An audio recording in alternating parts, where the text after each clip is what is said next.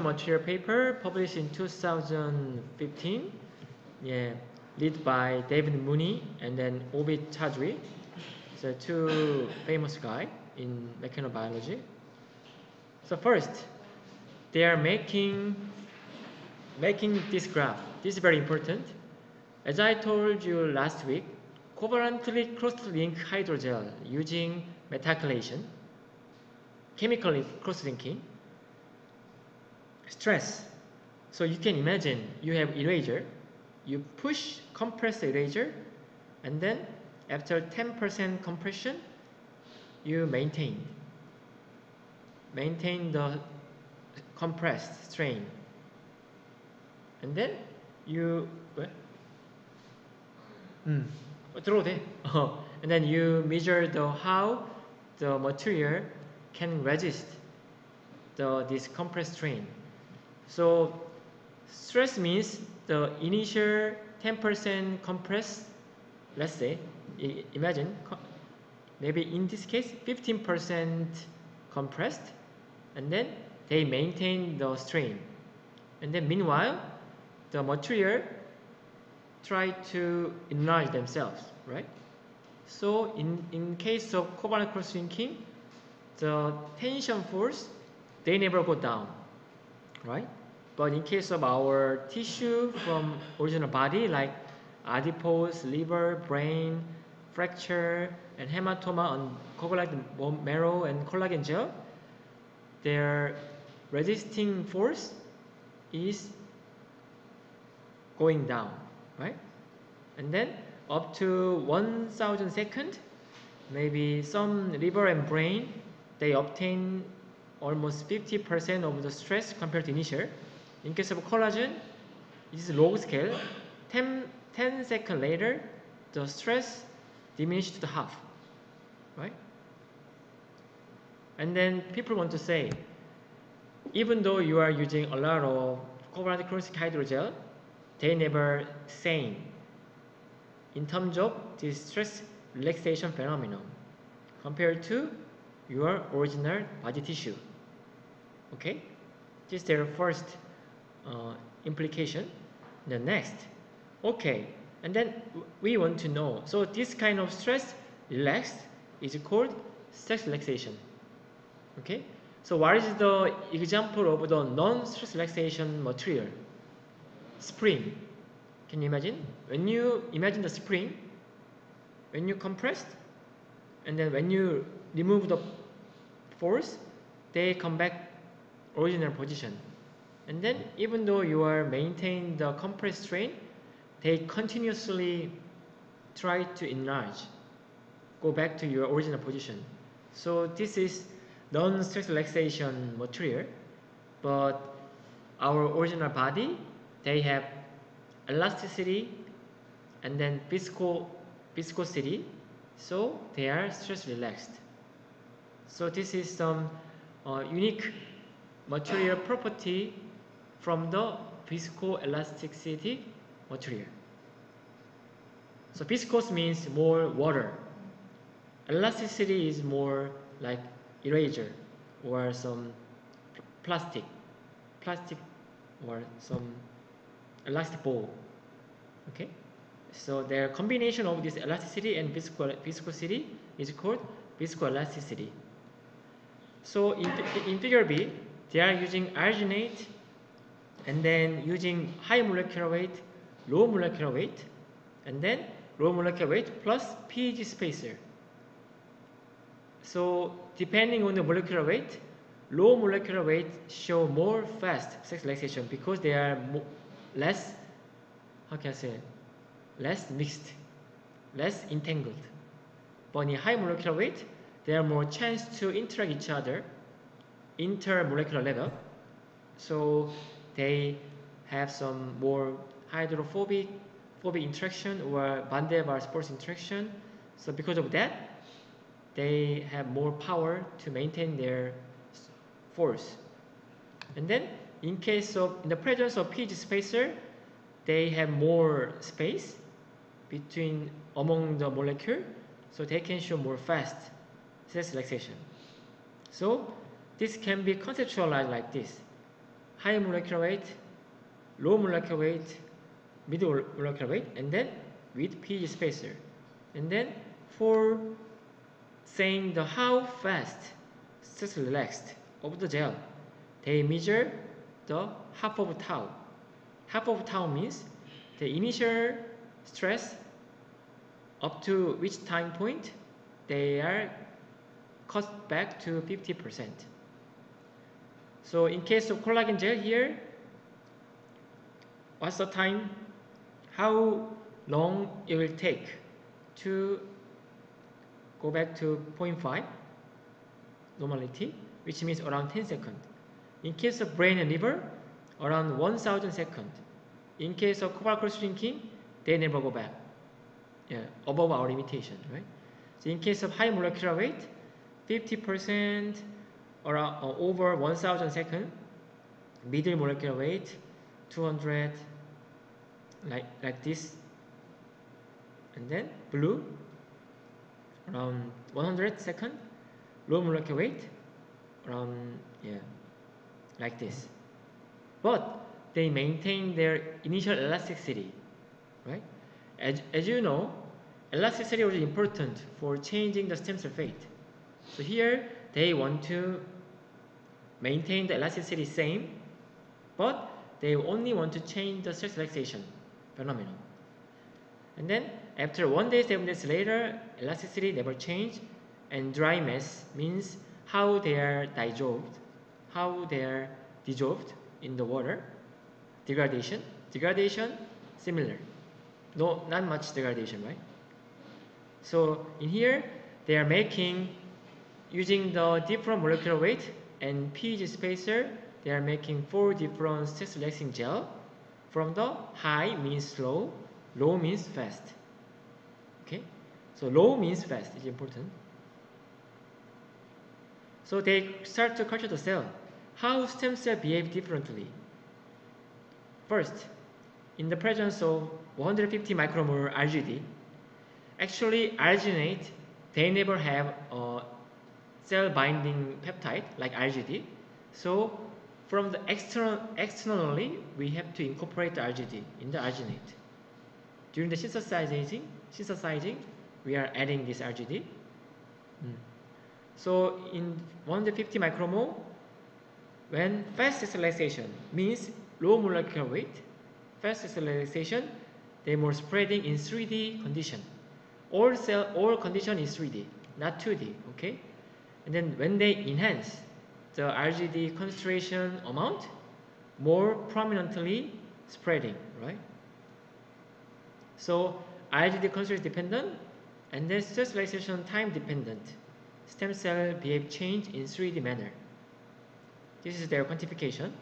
The length, longest axis, and then in addition to spreading, proliferation also change. Proliferation will more enhanced in slow and fast stress relaxation gel. Okay, and then when they compare two different gel, more fast, medium, it looked more fast gel have more longest axis compared to intermediate gel. And then this is also RG density dependent.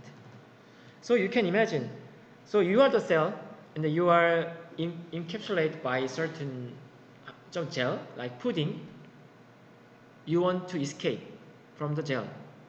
So first, this elastic gel, let's say covalent cross-linking elastic gel, you try to, change your pudding structure to escape the pudding. But when you try to change it, also the resist force always maintain. So you have to move it, but just you always have to use your energy to maintain your shape, because always the resistance force are induced in gel. So which means you come to be fatigue. It's very hard. So you just wanna go back to your original position. This is your original position. You want to move it, but maybe for a certain time, 10 minutes, 20 minutes, you can keep, but you always cannot maintain your hand in this side, because always the other force is induced by your environment, so they have to go back. But in case of stress relaxing gel, you try to move it. Initially, 10 Newton maybe they need to maintain the structure, shape. But over time, this stress is decreasing. 8, 6, 4, 2.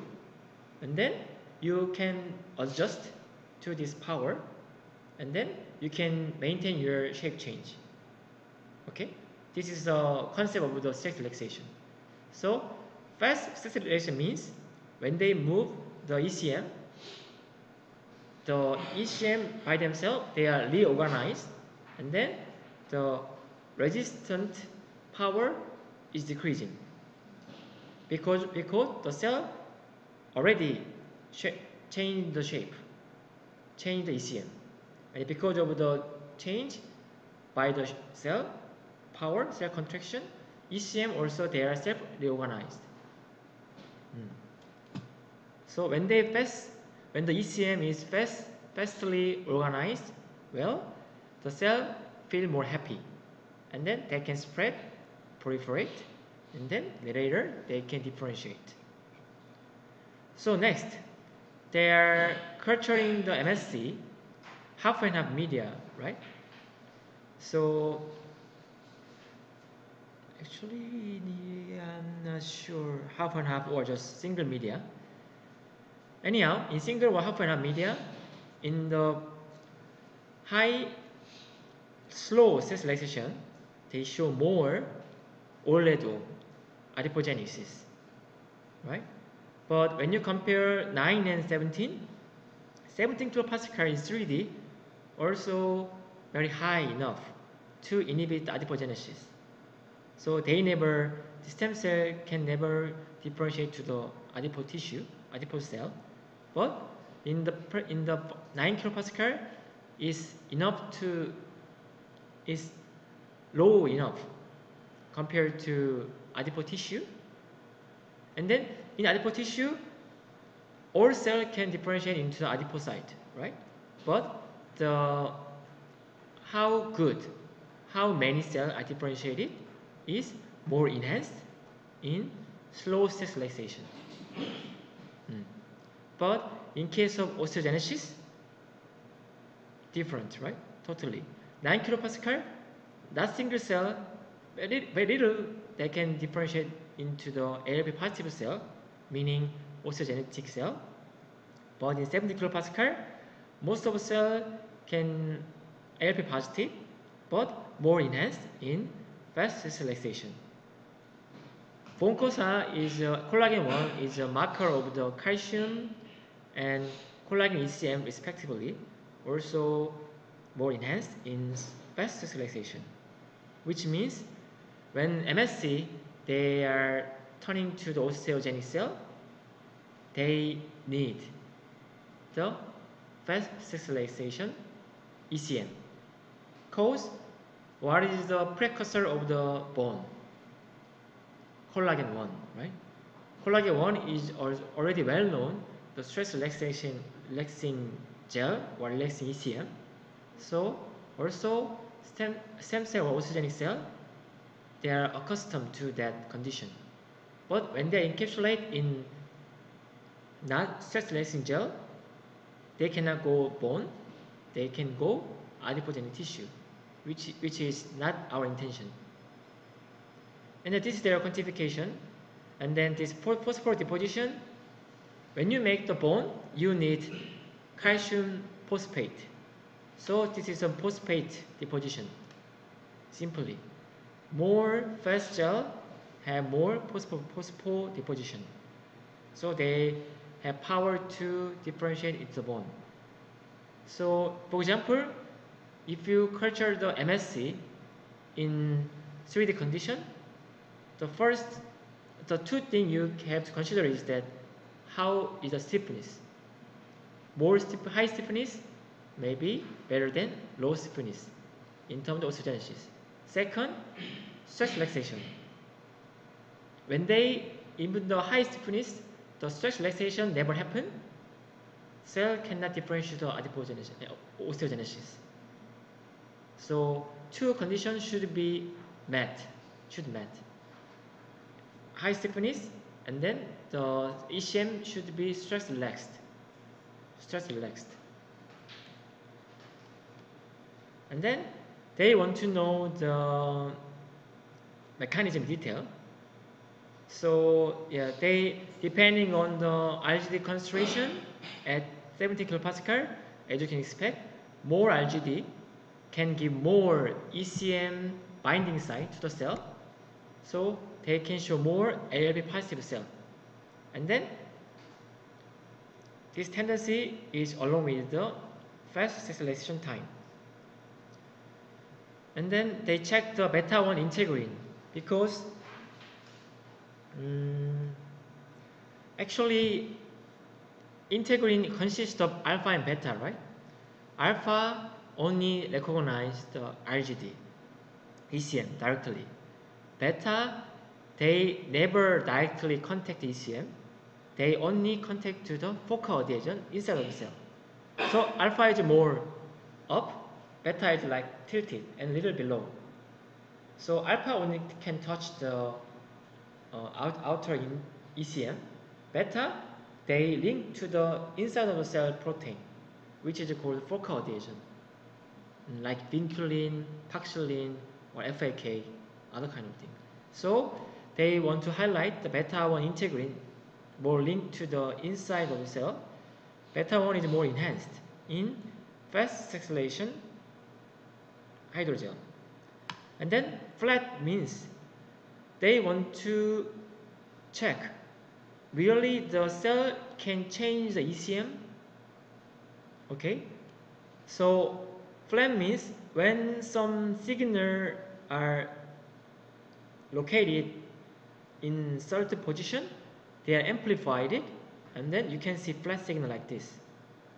In fast acceleration gel, flat signal you can detect, which means cell can manipulate the ECM by themselves, and then some ECM can be like located in local area, because always cell need to cluster the integrin in one site to make the big focal adhesion. So let's imagine if we want to climb the mountain, when you want to use one single finger climb the mountain, it's not easy, right? When you have 5 fingers, more easy. So like that, in case of cell, also cell need more finger to change the ECM. So this integrin should be clustered. Okay, so flat is enhanced in relaxation, and then they want to know the mechanism. So ML7, Y, and C. ML7 is inhibitor of, what is that? F. Myosin light chain kinase inhibitor. And then Y is low kinase inhibitor. And then NSC is a ROCK1 inhibitor. So myosin light chain kinase. So you can imagine when cell move, what they need? Actin. And then myosin 2, right? So myosin 2 is muscle-like component. Actin is your bone. So myosin 2 should be moved to move the actin. Okay? So this myosin light chain kinase is the component of the myosin 2. So when they inhibit this kinase, when they inhibit the myosin light kinase, myosin 2 action is gone. So even though you have bone, you cannot move your muscle. And then bone never move, right? So like that. So when the cell cannot activate the myosin 2, what will happen? This tendency of L positive cell number is significantly decreasing. So what they need? They need power to move the actin, and to move the integrin, and to move the ECM. Okay? And when they inhibit the Y27,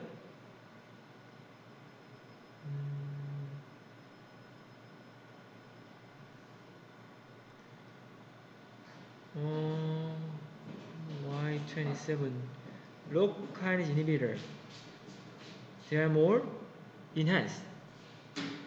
Okay, so when they block the low kinase, they are more enhanced. This is really unexpected, unexpected result. So it's NSC. This is some LOC1 inhibitor. They can indirectly manipulate the myosin light chain kinase. So NSC is not changed. So ML7 is working, which means direct myosin light kinase change is important for regulating this 3D environment stem cell phase change. When the interest point is that this G, when they using ROC low kinase inhibitor, they unexpectedly go up. Maybe you can read how they mention about this G. Let's find figure 4G. Interestingly, inhibition of low result in enhanced osteogenesis. In here, they did mention in detail. Because to me or to you, you already know that YAP can be mediated by Y27. It's a low inhibitor. So normally in 2D condition, low is inhibited, YAP go outside of the nucleus, and then cell lose their tension. This is common sense. But in 3D, this is different. They mention like that. They didn't mention detail, but something changed in 3D. So Haryun, as I told you, when you culture the macrophage in 3D, maybe you can see some unexpected result. Yeah, that can be a very good sign. Based on that, we can start. Why? Actually, our all body condition is 3D, not 2D. So to understand the 3D is very important. But compared to 2D, 2D is more easy to do experiment. 2D done a lot, but not many people focus on 3D. So we are focusing on 3D. We need to do some experiments from 2D. Pardon? We need to do some experiments in 2D first. In your case? Yeah. So you're asking how about performing the experiment in 2D first? Yes, because I think 3D is a little difficult to do in first. So maybe I can do some experiment in 2D and then in 3D. Yeah, right. In your case, maybe better to perform in 2D first. And then in Harion case, you are Arya, you are wanna study about macrophage and neuron cell, right? So 2D is more because no people study about the macrophage neuron cell in different stiffness and co-culture. So that is why this is novelty. But in case of Haryun, already two paper published in 2D different stiffness macrophage. So already done. So that is why we are focusing on 3D.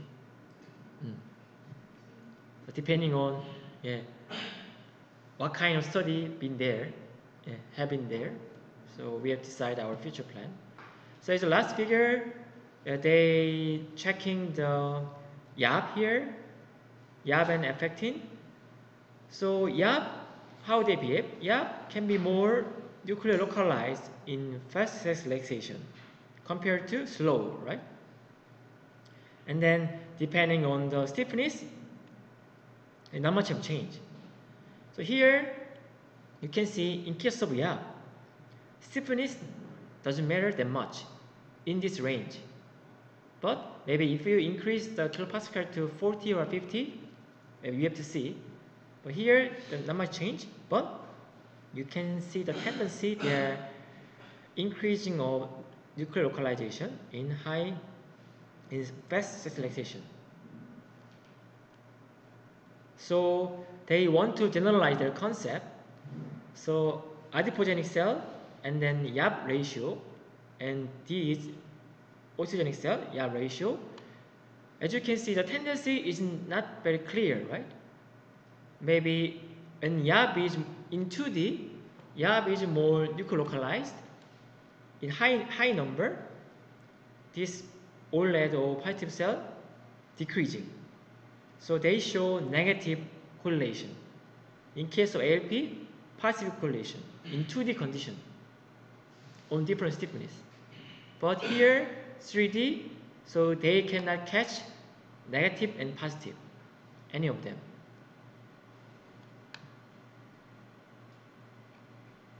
So here, this schematic image is good.